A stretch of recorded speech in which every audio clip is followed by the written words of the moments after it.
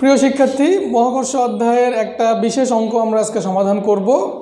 অঙ্কটা আসলে ব্যক্তিগতভাবে আমার খুবই পছন্দ, যার কারণে আমি ভাবছিলাম যে অঙ্কটা তোমাদের সাথে শেয়ার করি। তো দেখো অঙ্কটা কি বলছে।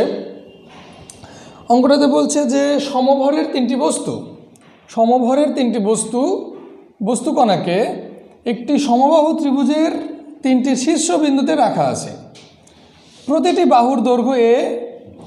কণাগুলি মহাকর্ষ বলের প্রভাবে ত্রিভুজটির পরিবৃত্ত বরাবর প্রদক্ষিণ করলে প্রতিটি বস্তু কণার বেগ নির্ণয় করো। তো দেখো এবার আমরা অঙ্কটা সলভ করব, এবং অঙ্কটা সলভ করার আগে আমরা একটা চিত্র অঙ্কন করব, কারণ চিত্র অঙ্কন করা ছাড়া এই অঙ্কটা করা কিন্তু খুবই মুশকিল এবং বোঝাটাও খুব ঝামেলার হবে। তো দেখো চিত্রটা হচ্ছে, অঙ্কে বলছিল যে একটা সমবাহু ত্রিভুজ, এইটা মনে করো একটা সমবাহু ত্রিভুজ।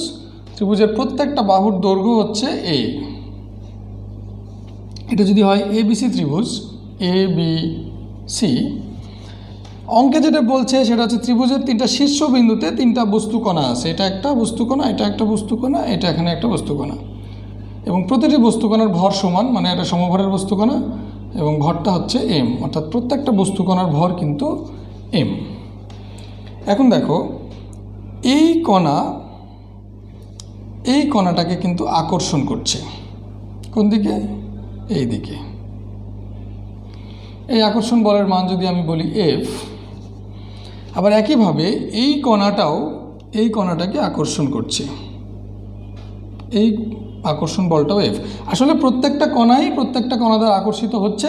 আমরা এই একটা কণাকে বিবেচনা করে অঙ্কটা করছি। এই কণার জন্য যা যা হবে এই কণার জন্য তাই হবে, এই কণার জন্যও তাই হবে। তো এই যে F বলে আকর্ষণ করছে, এটা যেহেতু সমবাহু ত্রিভুজ, অতএব এই কোণটার মান কিন্তু 60 ডিগ্রি। এখন আমি যদি এখান থেকে একটা লম্ব টেনে দেই, এটা যদি হয় BD লম্ব, এর যে ডি বিন্দুতে হয়, তাহলে BD লম্ব টানি, তাহলে এই দিকের কোণটা হবে থিটা, এই দিকে হবে থিটা। এখানে থিটার মান কিন্তু 30 ডিগ্রি। ওকে, এখন অঙ্কে যেটা বলছে সেটা হলো, দেখো এই যে তিনটা বস্তু পরস্পরকে আকর্ষণের ফলে এরা কিন্তু এই ত্রিভুজের পরিবৃত্ত বরাবর, অর্থাৎ এই ত্রিভুজ বরাবর কি হচ্ছে? ঘুরছে। এই তিনটা বস্তু এই বৃত্তের ওপর দিয়ে ঘোরা শুরু করছে মহাকর্ষ বলের কারণে। তো এরা যদি এইভাবে ঘুরতে শুরু করে, তাহলে এই বৃত্তের যে কেন্দ্র, সেই কেন্দ্রটাই কিন্তু এই ত্রিভুজটার ভার কেন্দ্র। যদি এটা ধরি আমি ভার কেন্দ্র, এখানে এটাই কিন্তু বৃত্তেরও কেন্দ্র, প্লাস এটা আবার ত্রিভুজটারও ভার কেন্দ্র।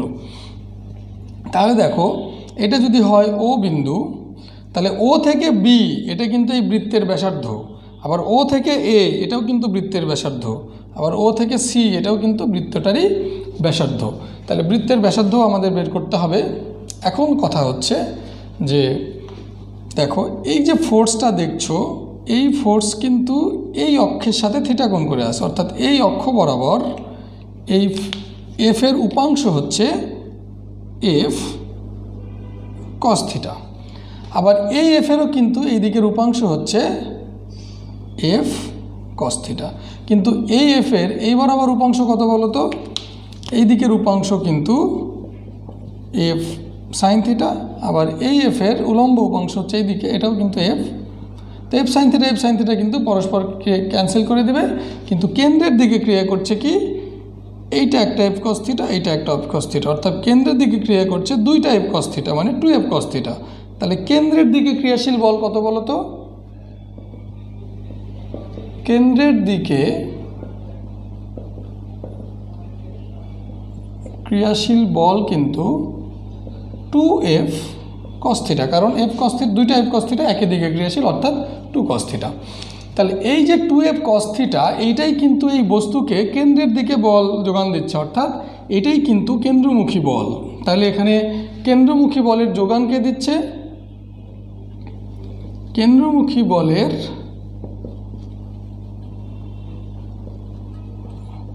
যোগান দিচ্ছে হচ্ছে 2f cos থিটা, অর্থাৎ আমরা লিখতে পারি 2f cos থিটা ইকুয়াল কিন্তু mv স্কোয়ার বাই ব্যাসার্ধ r। এখন এই যে ও থেকে বি, তাহলে ও বি, এই ব্যাসার্ধ ও বিকে আমি বলছি ব্যাসার্ধ r, অর্থাৎ mv স্কোয়ার বাই r। তো এই শর্তে কিন্তু দেখো বস্তুটা ঘুরছে, কারণ বস্তুর বৃত্তাকার পথে ঘোরার জন্য কিন্তু প্রয়োজন হচ্ছে কেন্দ্রমুখী বল।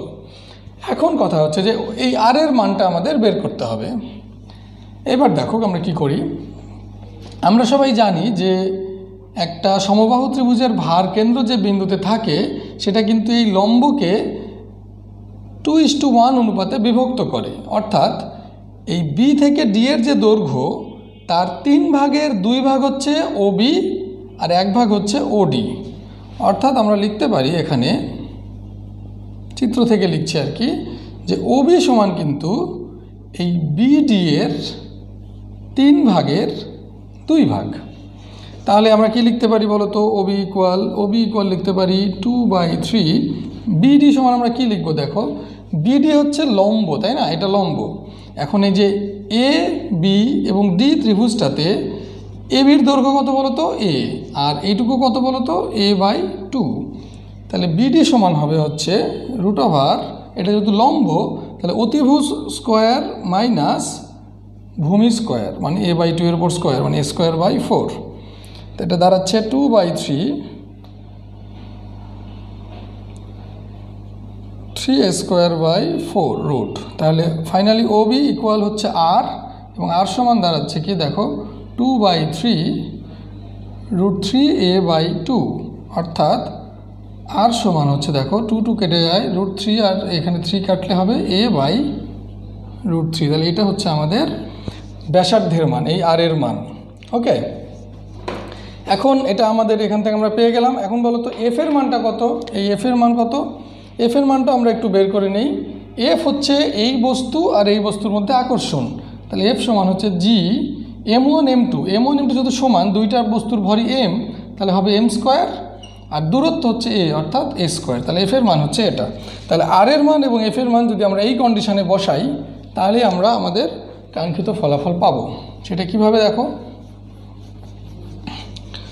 তাহলে আমরা জানি যে 2f cos θ শর্তে বস্তুটা ঘুরছে। 2f cos θ = mv²/r। তাহলে এখানে 2f এর মান কত? এফ এর মান হচ্ছে g m²/a²। থিটার মান হচ্ছে 30 ডিগ্রি, তাহলে cos 30 = mv²/r। এর মান বের হয়েছিল a/√3, অর্থাৎ a/√3। গুড। তাহলে দেখো 2g m²/a² cos 30 ডিগ্রির মান হচ্ছে √3/2। বুঝতে পারছো? এখন ক্যালকুলেশন করবো শুধু। √3টা উপরে চলে গেলে হবে √3 mv²/a। তাহলে কি দাঁড়াচ্ছে বলো এবার? √3 কাটবে, 2 কাটবে, a দিয়ে একটা a কেটে যাবে, m দিয়ে এখানে একটা m কেটে যাবে। তাহলে এদিকে থাকবে gm/a, এদিকে থাকবে v²।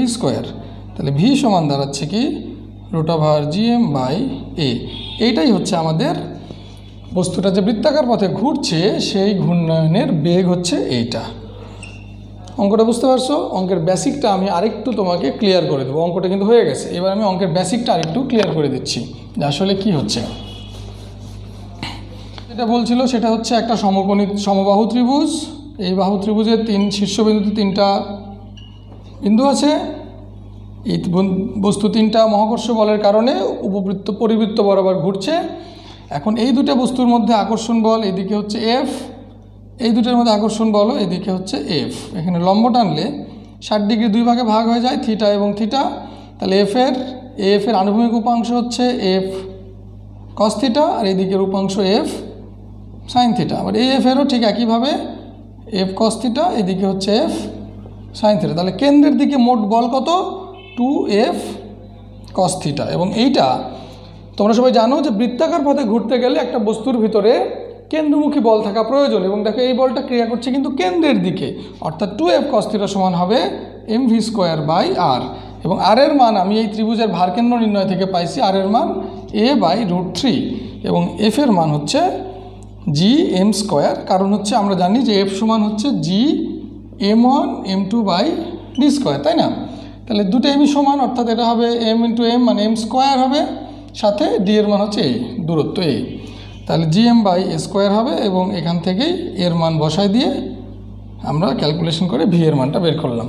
তো এই ছিল হচ্ছে অঙ্কটা কিন্তু মজার, এবং অঙ্কটা কিন্তু খুব ভালো একটা কনসেপ্টের। উপাংশের ব্যবহার করতে হচ্ছে, ত্রিভুজের ভারকেন্দ্র বের করতে হচ্ছে, প্লাস মহাকর্ষ সূত্র লাগছে, প্লাস আবার কেন্দ্রমুখী বলের কনসেপ্ট লাগছে। তাহলে একটা অঙ্কের মধ্যে আমরা ত্রিভুজের ভারকেন্দ্র নির্ণয় করতে হচ্ছে, মহাকর্ষ বল অ্যাপ্লাই করতে হচ্ছে, কেন্দ্রমুখী বল যে বস্তুকে ঘুরতে সাহায্য করে সেইটার জন্য কেন্দ্রমুখী বলের কনসেপ্ট লাগছে, প্লাস আমরা উপাংশের কনসেপ্ট লাগছে।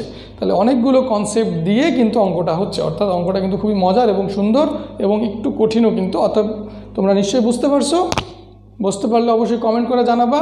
এবং এরকম অঙ্ক আরও যদি তোমরা পেতে চাও নিয়মিত, তাহলে অবশ্যই চঞ্চল ফিজিক্স ক্লিনিকের ইউটিউব চ্যানেলটা সাবস্ক্রাইব করে রাখবা। Thank you, tata, by.